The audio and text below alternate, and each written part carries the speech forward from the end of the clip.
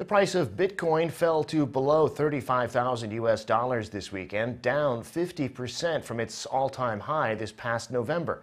The sell-off's been led by a combination of factors, including the Federal Reserve's tightening of monetary policy, which will reduce liquidity, and crackdowns by governments around the world. China has already banned Bitcoin mining and trading, and Russia is reportedly looking at similar measures. The currency is down by almost a fourth just since the start of the year.